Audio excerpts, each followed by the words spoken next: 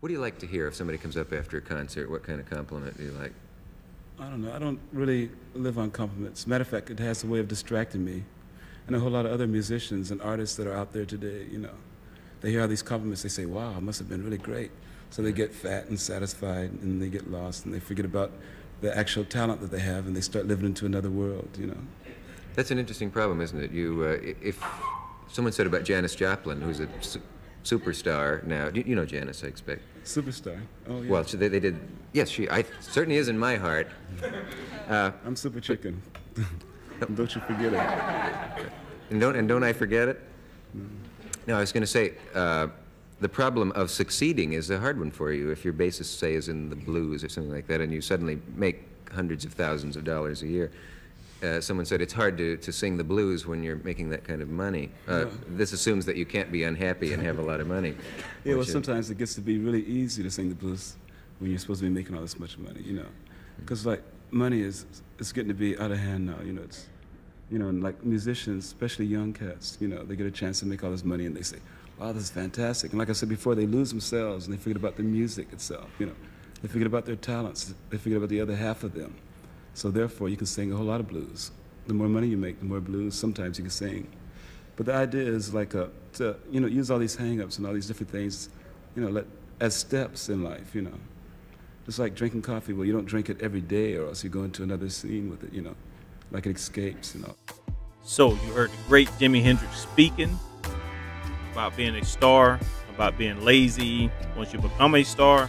I don't think anything that would make me believe that Shakur Stevenson would let money or anything get in his way of achieving his dreams. I think he can become the biggest star in the sport of boxing. It's a long way I think he has a long way to go. I think that with his identity on the outside of the ring, for me, I think that could be somewhat of a problem. A lot of people think that it's based on who you fighting, what you're doing, and this and that. I think that's a part of it on the inside of the ring. The Oscar Valdez fight was a really good fight for him. Him unifying the titles at 130 is a very big step in becoming a star. I think even if he was to become undisputed at 130, I think it could help him a lot, but I think he has to move up to one of the most dangerous divisions at 135 and actually get some of those bigger fights. I think the Lomachenko fight can help. I heard he's calling him out, but I think that fight can also help him and help him get acclimated to the weight division. But I think, like I say, he has all the skills in the world. I think he's one of the best defensive boxers in today's boxing, hands down. He's #1. But I think as far as him getting on the pound list, I think I could put him on there. I don't know where I'll rank him, maybe top 10. I don't know. People's lists can be totally different from mine. You know, I don't know where I put him. But when I think of Errol Spence, when I think of Gervonta St. Davis, when I think of Canelo Alvarez, I know exactly who they are. And for me, with Shakur Stevenson, who is Shakur Stevenson? What is his true identity? He seemed like a very humble kid, very nice kid. I think maturity is coming along. I think he's still immature in certain ways.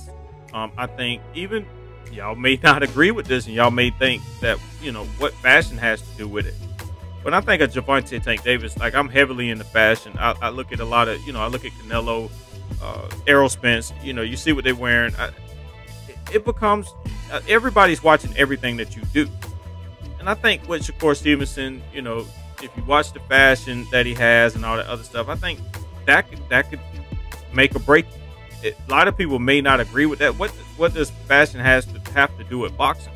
But look at the history of boxing. Look at Mike Tyson with the gold teeth in his mouth, you know, with the Gucci, anything that he had on when he was young. Look at what flashing money and stuff. Look what Floyd Mayweather did. Look at how he dressed. Look at how he, you know, he acted.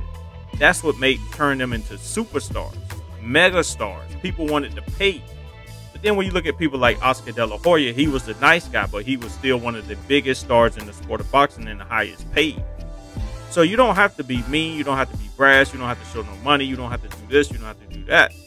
But with Shakur Stevenson and I say Devin Haney, you can see a big maturity level in the two as well. I think a big thing for Devin Haney, I think he was in the gym with Floyd Mayweather. He got to see what it was like to be around a lot of money, a lot of older people. And Shakur Stevenson, I don't really know his true background and nothing like that, but you can see a big difference, and they the same age. Tank is not that much. He's only 3 years older than them, and you can see a big difference in maturity. That could also make or break you in becoming a big superstar. People want to get to know you personally when you get on that big stage. And I think him and his team, they will work on that. I think over the years, I think he can become everything that he wants to become. I love what he's showing inside of the ring, and even on the outside of the ring, he does show some maturity, but he shows a lot of immaturity too, and that comes with the territory of becoming a superstar. But as far as skills, I have no doubt in my mind he can become one of the biggest stars. I think he'd be a dangerous opponent for anybody because how he fights. You can't hit him. If you do hit him, you're not hitting him clean. He's rolling with everything. So I think he has more than enough talent to get to where he wants to go. I think only thing is it comes down to identity. Who is Shakur Stevenson on the outside of the ring? Because if he put the 2 and 2 together, he becomes the biggest star in the sport of boxing over the years. But you guys, let me know what you think about this one down in the comments below. Please like, share, comment, and subscribe.